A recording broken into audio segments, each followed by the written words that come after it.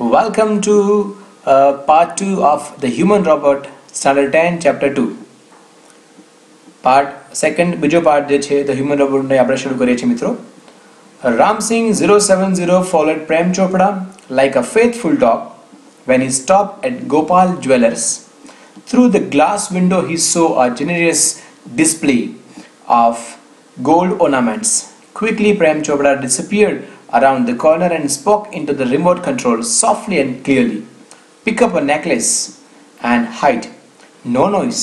Information not to be revealed. Top secret. Otherwise I will defuse your system, he threatened. Ram Singh 070 moved inside the shop, close to the counter.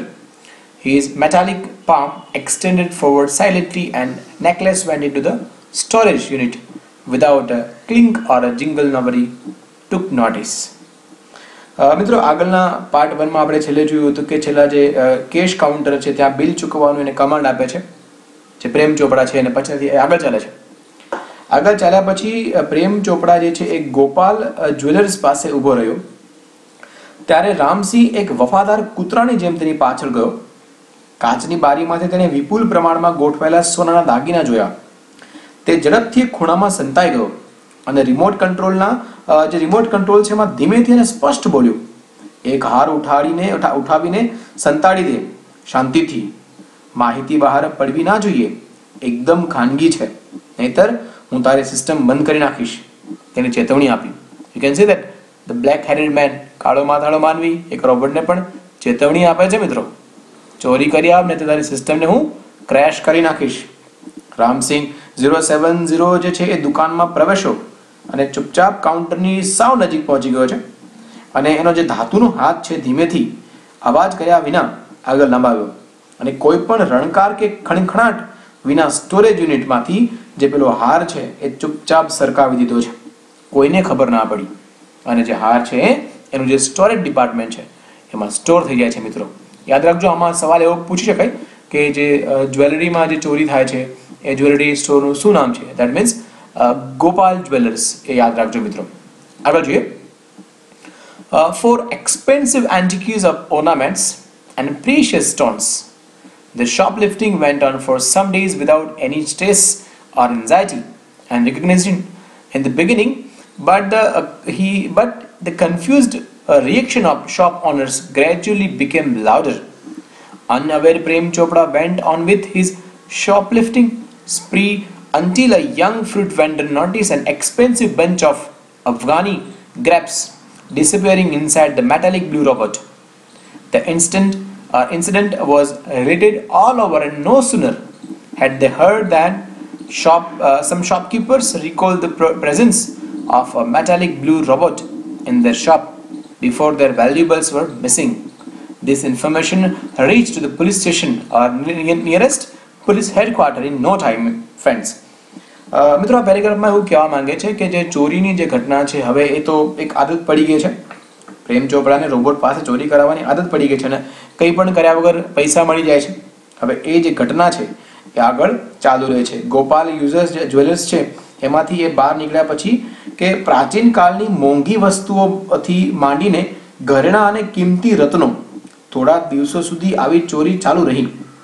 કોઈ પણ ચિંતા કે પકડાઈ જવાના ડર વગર. પણ દુકાનદારો જે હતા બિચારા એની ગૂંચવણભરી જે પ્રતિક્રિયાઓ હતી એ ધીમે ધીમે વધવા લાગી. આ બધાથી અજાણ પ્રેમ ચોપડા તેની ચોરી ચાલુ રાખે છે. પણ એક દિવસ ફળ વેચનાર એક યુવાને મોંઘી અફઘાની દ્રાક્ષનું ઝુમખું તેના ભૂરા રોબોટની અંદર અદ્રશ્ય થતા જોયું. આ ઘટના બધે પ્રસરી અને આ સંભળાતા જ અમુક દુકાનદારોને તેમની કિંમતી ચીજો અદ્રશ્ય થઈ તે પહેલા તેમની દુકાનમાં એક ભૂરા રોબોટની હાજરી યાદ આવી. થોડા જ સમયમાં તો આ માહિતી પોલીસ મથક સુધી પહોંચી ગઈ મિત્રો. હવે આ જે માહિતી છે એ પોલીસ મથક સુધી પહોંચી તો ગઈ છે, પણ જે પ્રેમ ચોપડા છે એ આ બધી જ વાતથી અજાણ છે. તો હવે એ જોવાનું રહ્યું કે એ શું કરશે. હજી ચોરી શરૂ રાખશે તો નેક્સ્ટ ચોરી ક્યાં કરશે? નેક્સ્ટ ચોરી કરશે તો ત્યાં શું પકડાઈ જશે કે નહીં? Let's see. Very good suspense over here. Let's move to the next slide. One day, Prem Chopra guided Ram Singh 070 to Javeri brothers for lifting precious gems. જોયું મિત્રો, ચોર એની આદત ક્યારે ભૂલે નહીં. The police was waiting in the readiness, and the computerized cameras capable of split-second recording clicked him in the act.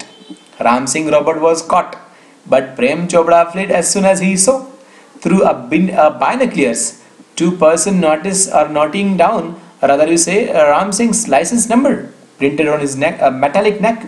Prem Chopra was arrested from his home as the honor of Ram Singh 070, the thief. મિત્રો રામસિંગ 070 જે robot છે અત્યાર સુધી માત્ર robot હતો, હવે એ the થીફના નામથી famous થઈ ગયો છે. પરંતુ એ જે ચોરીની આદત હતી એ ધીરે ધીરે આગળ વધી. પણ આ વખતે એક દિવસ પ્રેમ ચોપડાએ રામસિંગ 070ને ઝવેરી બ્રધર્સની દુકાનમાંથી કિંમતી રત્નો ચોરવાનો આદેશ આપ્યો. પોલીસ તૈયાર ઊભી હતી અને પળ પળનું રેકોર્ડિંગ કરતા કોમ્પ્યુટરાઇઝ્ડ કેમેરામાં તે એટલે કે રામસિંગ 070ની ચોરી પકડાઈ ગઈ. રામસિંહ રોબોટ તો પકડાઈ ગયો, પણ જ્યારે પ્રેમ ચોપડાએ દૂરબીનમાંથી બે વ્યક્તિઓને રામસિંહના ધાતુની ગરદન પર છપાયેલા લાયસન્સનો નંબર નોંધતા જોયા ત્યારે તે ભાઈ ત્યાંથી તો નાસી ગયા. અને એ નંબર નોંધ્યા પછી જેમ આપણા ગાડીના નંબર પરથી, મોબાઈલના નંબર પરથી આપણા ઘરનો એડ્રેસ મળે છે મિત્રો, સેમ એ પદ્ધતિથી રોબોટના ગળાના પાછળના ભાગમાં જે નંબર હતો એના પરથી રામસિંહનું જે એડ્રેસ છે એ મળે છે. અને રામસિંહને એના ઘરેથી જે પોલીસ છે એ પકડી આવે છે અને પકડી લે છે ત્યાંથી એને. જોઈએ હવે આગળ શું થાય છે રામસિંહનું. Soon after his arrest, Prem Chopra was released on bail until the court hearing. None of the stolen articles were recovered from his house. He had cleverly disposed them off through his gang. In the court, he denied all the charges. Someone else seems to have tampered with Ram Singh 070's program. The police founded me at home, he argued. Counsel Goyal cleared his throat and reached closer to the judge. Considering Mr. Chopra's explanation and the happening of the last few days, when so many dwellers and curio dealers have been affected, it seems important to know that the working of Ram Singh robot. I request Ram Singh robot to be called in the court. હવે તો મિત્રો અદ્ભુત ઘટના ઘટવા જઈ રહી છે કે જીવનમાં પહેલી વાર કોઈ રોબોટ જે છે એ કોર્ટમાં જવા જઈ રહ્યો છે અને રોબોટની ગવાહી કેવી હશે. આપણે આ સેમ દ્રશ્ય જે રજનીકાંતનું મૂવી છે રોબોટ, એમાં પણ મિત્રો આ રોબોટનું દ્રશ્ય અને એ પણ કોર્ટમાં આવી જ રીતે એને હાજર કરવામાં આવે છે, પણ કંઈક અલગ જ ગુનાહ માટે એને બોલાવવામાં આવે છે. પણ અહીંયા તો ચોરીનો કેસ છે અને એ પણ રોબોટ પર. જોઈએ શું થાય છે મિત્રો. એ કહે છે કે એક દિવસ જે પ્રેમ ચોપડા છે એની ધરપકડ જ્યારે એ થાય છે એના ઘરેથી, પછી પ્રેમ ચોપડાને એને કોર્ટમાં લાવે છે અને પછી એનું જે આર્ગ્યુમેન્ટ છે એ આપે છે. અને ત્યારબાદ ધરપકડ બાદ તરત જ પ્રેમ ચોપડાને ન્યાયાલયની સુનાવણી થાય ત્યાં સુધી તો જામીન પર છોડી દેવામાં આવે છે. ચોરેલી એક પણ વસ્તુ પાછી મળી નથી. તેને તેની ટોળકીની મદદથી ખૂબ જ ચાલાકીપૂર્વક તેનો વસ્તુઓ એટલે કે જે બધો સામાન ચોરીનો હતો એનો નિકાલ કરી દીધો હતો. ન્યાયાલયમાં તેણે બધા જ આક્ષેપોને નકાર્યા. સ્પષ્ટપણે ના પાડી કે ભાઈ ચોરીમાં આપણો કોઈ હાથ છે નહીં. કોઈ બીજી વ્યક્તિએ રામસિંહ 070ના પ્રોગ્રામ સાથે ચેડા કર્યા હશે. પોલીસે તો મને ઘરેથી પકડ્યો, તે દલીલ આપે છે કે ભાઈ હું તો ઘરે હતો ને આ જે રોબોટ છે એ તો બજારમાં હતો, તો હું કેવી રીતે કંઈ કરી શકું. ગોયલ વકીલે ગળું ખંખેર્યું અને ન્યાયાધીશ નજીક જઈને કહ્યું, શ્રી ચોપડાએ આપેલો ખુલાસો અને છેલ્લા થોડા દિવસોમાં બનેલી ઘટનાઓ જેની અસર ઘણા ઝવેરીઓ અને પ્રાચીન વસ્તુઓ વેચનાર પર થઈ છે, તે ધ્યાનમાં લેતા રામસિંહ રોબોટ કોઈ રીતે કામ કરે છે તે જાણવું અગત્યનું છે. રામસિંહ રોબોટને ન્યાયાલયમાં બોલાવવાની વિનંતી કરું છું. ધ એડવોકેટ જે વકીલ છે મિસ્ટર ગોયલ એ જજ સાહેબને વિનંતી કરે છે કે સાહેબ એકવાર આ જે રોબોટ છે એને એની હિયરિંગ માટે અદાલતમાં બોલાવવો અનિવાર્ય છે, જેથી કરીને આપણે એનું ફંક્શન જોઈ શકીએ, શું કામ કરે છે, કેવી રીતે કરે છે. જોઈએ મિત્રો આગળ. Robot goes to court. Finally the day comes. Were the headlines in the next day's paper. તમે જોઈ શકો છો મિત્રો પહેલું જ વાક્ય છે કે બીજા દિવસે છાપાની બધી જ હેડલાઇન્સ એમાં હતું કે robot goes to court. That means robot ન્યાયાલય જશે. બીજા દિવસના છાપાઓના આ મુખ્ય સમાચાર હતા. The next day the court was overcrowded with the people keen to watch a robot in the witness box. Counsel Goyal was ticking off points till the last moment. He appeared confident and crisp, but so was Prem Chopra. Never would this machine man betray his master. The proceeding began and Ram Singh 070 appeared in the witness box. Your Honor, Counsel Goyal begin. I am told by super robots that the memory tap design in these types of robots contains information of the previous week. મિત્રો આ પેરેગ્રાફમાં એવું કીધું છે કે હવે જે robot છે, પહેલાં તો આપણે એ જોઈએ કે રોબોટ જે છે એ કટઘરામાં ઊભો છે, અદાલતમાં ગયો છે, એવું છાપામાં છપાઈ રહ્યા છે કે એક રોબોટને સાક્ષીના પાંજરામાં જોવા માટે ન્યાયાલયમાં બીજા દિવસે ઉત્સુક લોકોની ભીડ જામી. ગોયલ વકીલ છેલ્લી ઘડી સુધી મુદ્દાઓનો અભ્યાસ કરી રહ્યા હતા.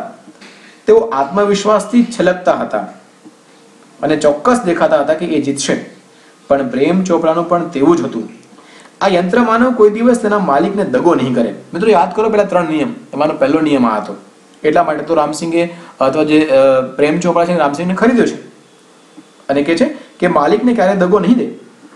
કાર્યવાહી શરૂ થઈ અને રામસિંહ 070 સાક્ષીના પાંજરામાં હાજર થયો.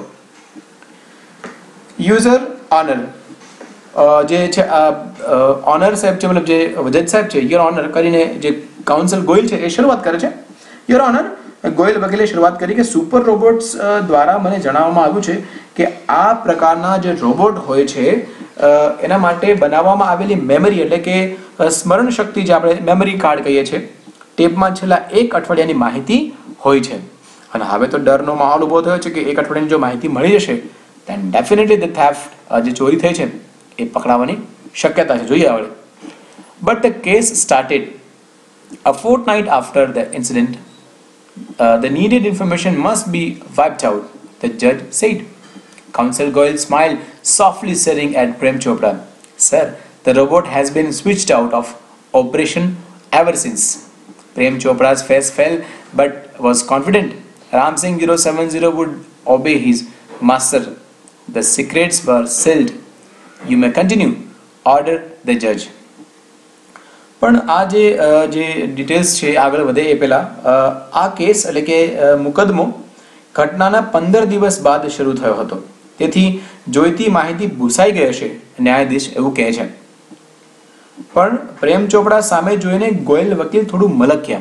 મતલબ એના ચહેરા પર એક અદ્ભુત હાસ્ય હતું, એક કોન્ફિડન્સ વાળું હાસ્ય કહી શકાય. સાહેબ, ઘટના બની ત્યારથી જ રોબોટને બંધ કરી દેવામાં આવ્યો છે. નાવ mister Chopra is in trouble. પ્રેમ ચોપડાનું મોં પડી ગયું, પણ તેને ખાતરી હતી કે રામસિંહ 070 તેના માલિકને આજ્ઞાનું પાલન કરશે. બધી જ ગુપ્ત વાતો સુરક્ષિત હતી. તમે આગળ બોલો, ન્યાયાધીશ હુકમ કરે છે. જજ સાહેબ કહે છે કે પ્લીઝ સ્ટાર્ટ ધી પ્રોસિડિંગ, અને જે પ્રોસિડિંગ છે એની શરૂઆત કરે છે. Thank you so much friends. આ હતો આપણો ધ હ્યુમન રોબોટ પાર્ટનો પાર્ટ 2. હવે પછી ના વિડીયોમાં આપણે પાર્ટ 3 જોઈશું. Keep watching. इंटरेस्टिंग है मित्रों. હવે જોઈએ કે રોબોટ નું क्या होता है मालिक. मार दिया जाए कि छोड़ दिया जाए. Let's see the remaining proceeding in the last and final video. So keep watching. Thank you.